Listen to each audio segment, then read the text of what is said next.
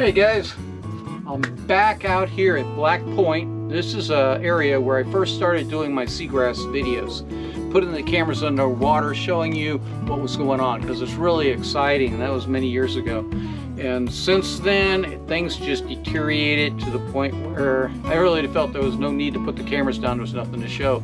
But now, this is May, this is right before Memorial Day weekend, and beautiful day, water super clear. There is some grass growing. I'm hearing more and more reports of grass. So what is going on at Black Point, and also what's going up around Sebastian? So I'm going to be putting the cameras down. I'm on a Pathfinder instead of a paddleboard, so it allows me to kind of cover more water. Right now I can look down here. It looks nothing like I saw before, but it looks like I do see some grass growing. I'm not sure until I get down there. A lot of what you guys see in the water, when you see those dark spots, is actually algae. So I'm actually getting in the water this time instead of just putting the cameras underneath, so I get a better idea of what's going on. So, well, at Black Point, the water's clear. It's really good. It's about 2 foot of water.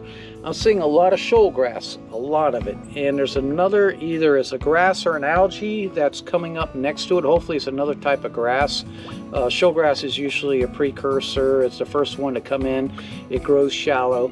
And I have to wait and see. I'm gonna run the video by a biologist, see if he can identify the other type of grass or algae that's growing here. But water looks better and hasn't been in a long time. Like I say, it's the end of May. This is really when the grass growing season really starts growing. So from now through August, should see a lot of changes here. The only thing that could really mess it up, you know, is a hurricane comes through, and you know, that could screw things up. But hopefully we'll have a good year and the grass will come back.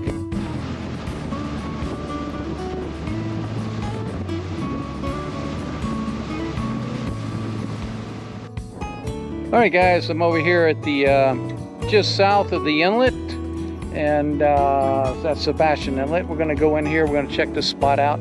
There's some dark spots out here, something's growing down there, algae or seagrass. We're going to get in there and find out. Well, after being in the water here at the south of the inlet, there is grass growing. I'm not quite sure exactly what it is, so I don't want to quote. There is some shoal grass, but mostly it's this other one. It's only 1/2 inch to 1 inch. So it's got a lot of growing to do before it fills in, but hopefully it will. It might have been grazed over by manatees, which is, that's what manatees do. But not only manatees, but sea turtles, and there's a lot of fish that eat the seagrass too. So, but there's a lot of it out there, so with luck, this area will be a lot better and to give it a month.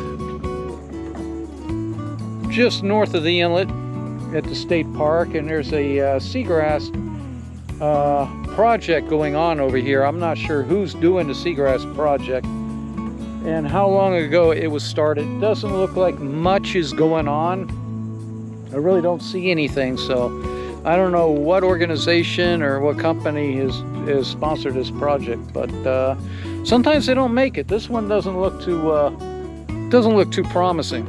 But the only way you fail is if you don't try. Hopefully, if they did plant seagrass and the seagrass did not take here, research it, find out why. That's very important, is find out why it didn't take, and then try to improve things so we can grow seagrass. So I am going to be covering a lot of these different companies and organizations that are trying different seagrass projects. See which ones are working, which ones aren't working, and it's going to be interesting. So it's not just going to be Sebastian, it's going to be all the way up and down the Indain River Lagoon. So, you know, stay tuned. I'm going to try at least once a month.